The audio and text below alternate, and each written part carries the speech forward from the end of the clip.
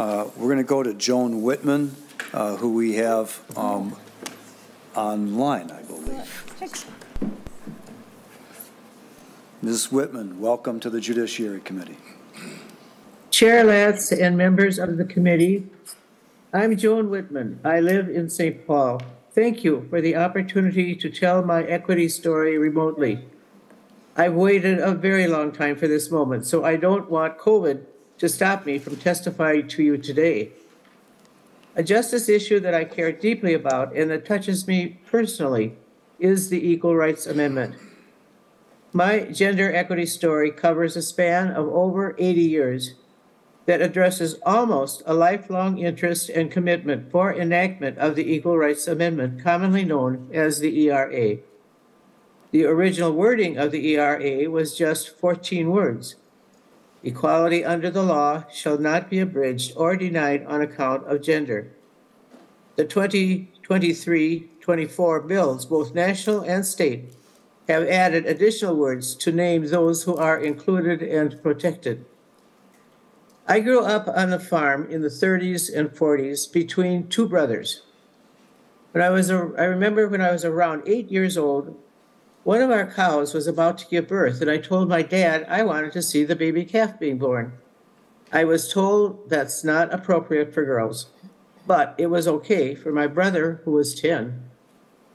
Going to Catholic grade school, I wanted to be an altar server. This was in the early 40s. I knew the Latin responses better than my older brother, but I couldn't be a server because I was a girl. After college, I was a primary teacher, and after I married, this was in the late 50s, and was pregnant, I couldn't teach, not because I wasn't qualified, but because of rules that pregnant women were physically unfit. But the unsaid belief was that pregnant women would be a scandal to the students. If you were pregnant and didn't disclose, you risked losing your teaching license. Male teachers were paid a higher salary. Another inequity of those times was I could not get a credit card or a loan in my own name. When I was ready to buy a car, my dad had to be the signer.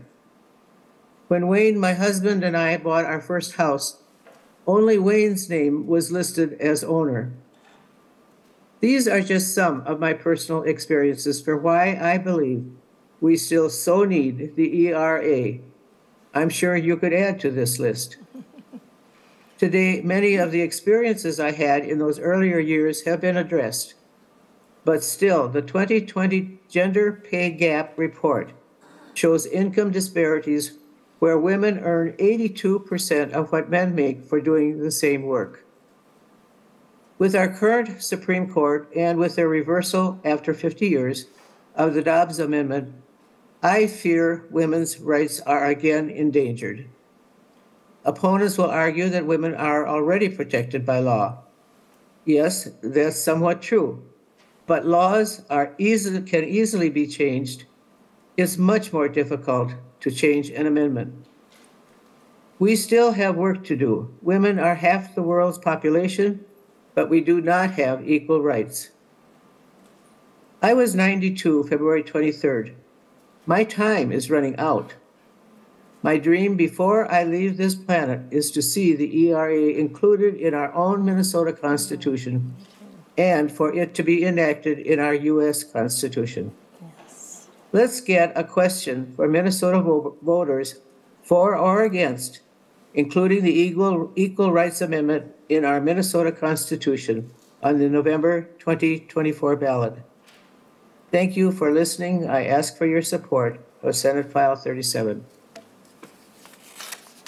Thank you for your testimony, Ms. Wittman, and best wishes for good health as well. Thank you. Appreciate your being here.